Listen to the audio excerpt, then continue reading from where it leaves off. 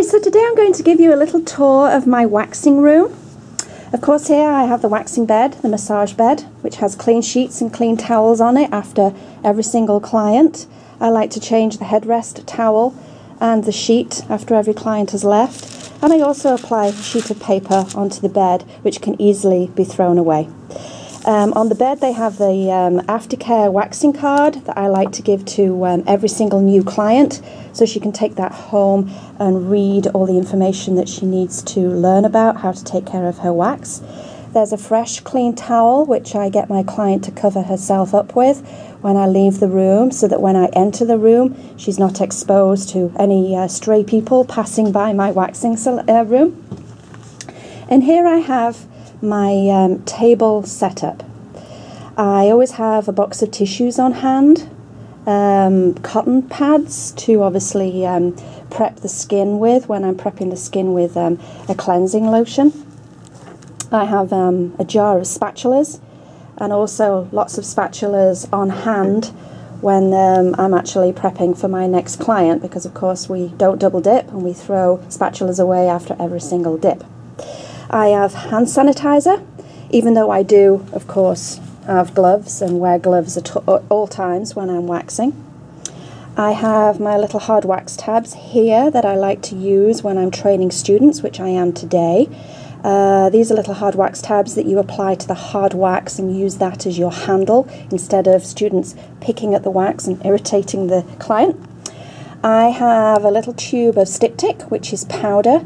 Sometimes follicles can bleed, and it can be a bit disconcerting sometimes, especially to newbies, and you think, oh, it's never going to stop bleeding. How am I going to stop that little blood spot from bleeding? You apply the Styptic. It's antibacterial. It kills bacteria instantly, and it dries up the blood in an instant. I like to use oil on a client before I wax them, tiny, tiny, tiny bit of oil. And here is my hard wax. I have hard wax in this pot, soft wax in this pot for legs and arms and chest.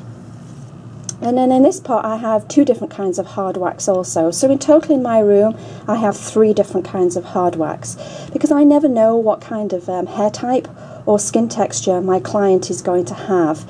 So I like to play around with lots of different waxes and figure out, you know, how to remove the hair as easily and as efficiently for myself and for the client as possible.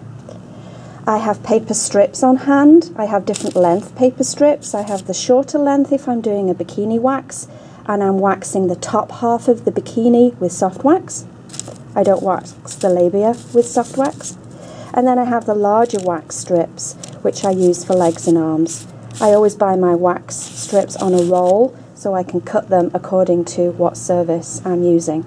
I always have paper sheeting on my table, which I throw away after at the end of every day. And before I start working on a client, I will put whatever I'm going to be using on my client at that time. I will put my items on tissue so that they're not sharing the same piece of paper and, you know, cross-contamination. If I'm using tweezers, then I have a jar of Barbicide, which I soak my tweezers in afterwards. I very rarely use tweezers when I'm waxing. I prefer not to. I think the client's there for a wax and not a tweeze. I have my Maglite, which I always like to use after I've waxed to check over the area to make sure that I've not missed any bits.